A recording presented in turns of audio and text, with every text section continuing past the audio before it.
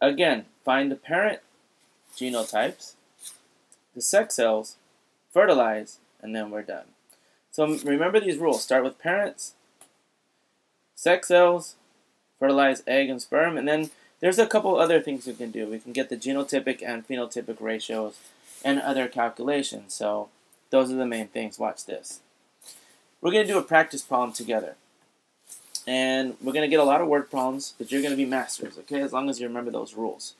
So here we go. A homozygous tall male. Remember what homozygous means, right? Same and tall. In this case, it seems to be the dominant form, right? So we have a homozygous tall male is crossed with a short female. What are the possible offspring genotypes? Assume big T is tall and little t is short. So anytime you see a word problem, just right away that you do this, okay? You write parents, you write the sex cells, and you write fertilized gametes. So remember that. That will save your life. Trust me. And then we can do these other things, genotypic, phenotypic ratio. So here we go. What are we going to do? Well, we have to figure out, we know the parents are big T, why? Well, because it says homozygous tall. Homo means same. And tall, well, that's the dominant form. How do I know it's a dominant form? Well, look, big T, little t, it's capital. That's the dominant one. The dominant one says tall. Okay, cool. So it's homozygous tall. These are the same, and it must be tall. So big T, big T.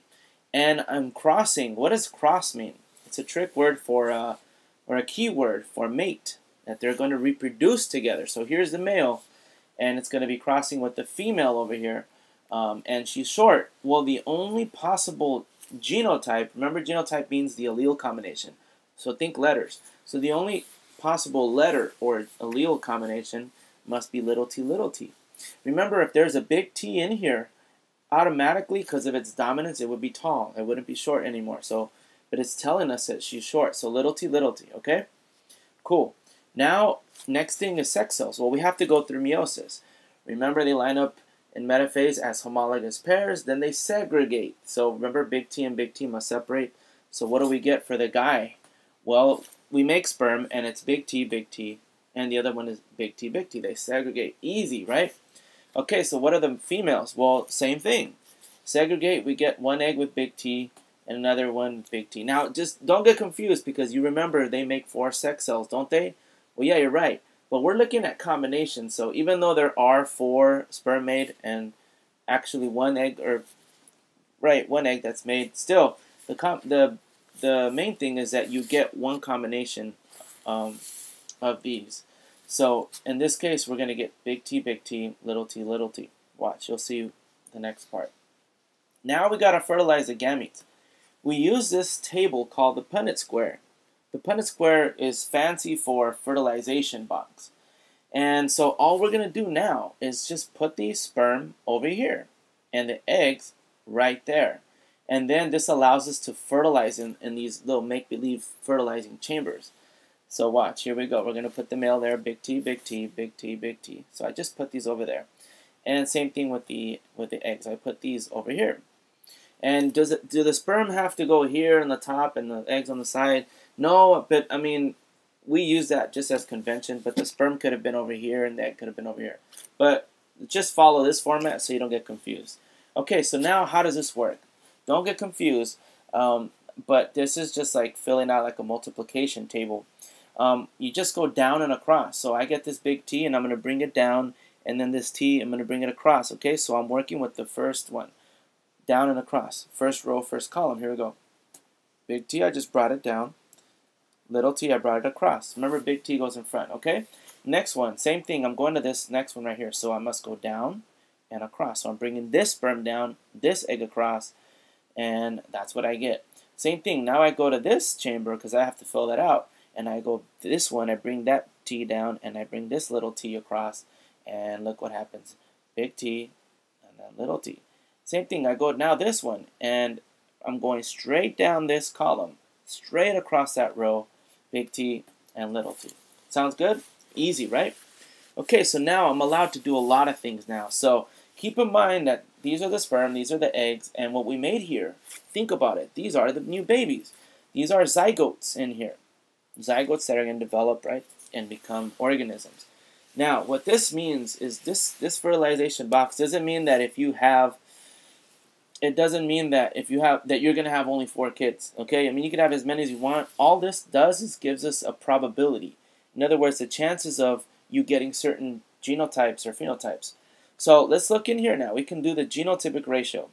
The genotypic ratio is just telling us how many of each genotype we have in relationship to the others. Well, if I look across here, I have 1, 2, 3, 4 genotypes of big T, little t. So how do I write the genotypic ratio? Just like that. I see 4 big T, little t's. I don't see any other form, so I just leave it like that. And it's 100% tall, right? Why? 4 out of 4 tall. Then phenotypic ratio. Now I'm talking about the physical appearance. So I'm not talking about big T, little t's anymore. I'm talking about, is it tall or short? What is it? And I have 4 tall, or 100% tall. Now we're going to move to some other practice problems, but not here. I'm going to do them on a piece of paper now. So follow me, all right? Okay, students, so we're going to look at this problem here. A hybrid tall male is crossed with a heterozygous tall female. What are the possible offspring genotypes and phenotypes? Now, one thing I like to do with these problems is I like to write out what the alleles mean. The height gene, that's the gene we're talking about. And tall, little t is short. So put a star by this because this is something we want to do every time you have a word problem. One of the things to add to our rules. Remember, the first rule is, what are the parents? We know we're going to be crossing someone, so you can automatically do that. That's a good start. And that's our first thing we want to do. And then we're going to get the sex cells, or gametes, right? And then we're going to fertilize in our Punnett squares. So these are our general rules. Now, let's first find the parents in there. We know 2 people are crossed. Of hybrid tall male. Okay, that's one parent. That's the male. And then we're going to have a female over here. Is crossed with a heterozygous tall female. Now, vocabulary is important. And let's circle what this word is right here. Hybrid. Now, does that sound like it's going to be big T, big T, big T, little t, or little t, little t? So when you think of hybrid, it's like a hybrid car, right? You know, it's half something, half another thing. It's like half electric, half gas, like a hybrid car. So hybrid really means a mix. In other words, heterozygous. So it's the same thing. So hybrid tall. So how am I going to show that? Well, I'm going to show big T, little t. I know it's tall, so capital wins, so it's tall. Alright, cool. And then the female says heterozygous. So they're tricking us in this question. It's the same thing. Heterozygous tall.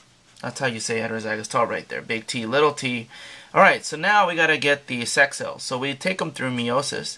And we know these problems are easy, right? Because all you do is segregate. And we're going to get some sperm. Here are the sperm combinations of big T, little t. Remember, it's 4 cells, but these are the real 2 combinations we get. Over here, the eggs, big T, little t. Alright, cool. Now we got the sex cells, gametes. Alright, cool. So now let's draw our little Punnett square. Now here's the thing. We're talking about one gene. So whenever we do problems where we're talking about one gene, we know that this is a monohybrid cross. Mono meaning one, and we're going to mix things up, so we're going to be mixing and mating things. So monohybrid cross. So let's see how this plays out. So I'm going to draw a box with 4 squares in it. And I'm going to put, remember we put the sperm out here? There goes the sperm. We put the eggs over here. And inside are going to go the zygotes. So I'm going to go ahead and draw the zygotes with the little halos and all that. Okay. Just so you can get an idea of what's happening. We're fertilizing things in here. So let's go ahead and fertilize them. So I'm going to put the sperm there. So I'm just going to bring the sperm right there. Big T, little t. Eggs over here. Big T, little t. Alright, cool.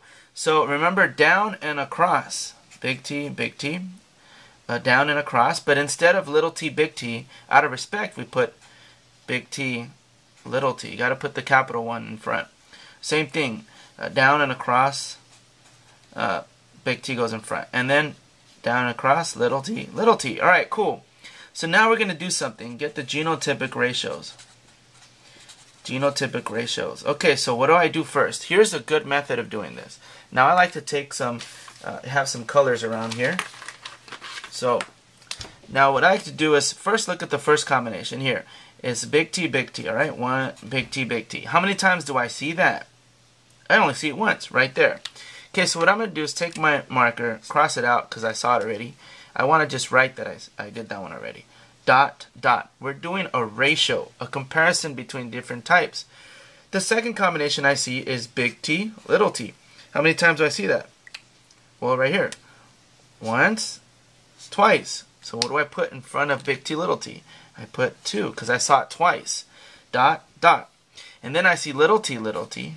And how many times do I see that? Well, look around. Yeah, once. Easy, right?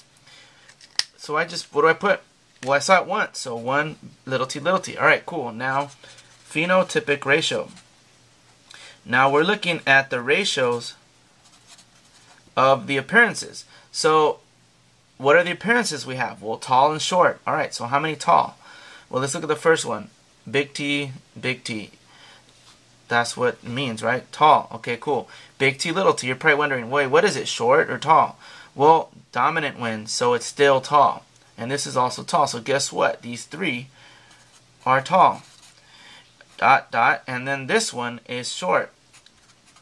Now, you should do something that I didn't do here. I'm sorry about that. But when I see those big T, big T, big T, little t's and all that, these were tall, I cross them out. Just so you can keep order. And then the last one's 1 small t, which is 1 short. Alright, cool. So these are the ratios. Now I can get percentages just to get some more information. Now, let's see. The information would be how many tall. Well, there's 3 out of 4 that are tall. And I could even change that to a percent or 75%. Okay? Same thing. And then 1 out of 4 is short. Well, what is that? 25%. Okay, so there you go. This is basic Punnett squares.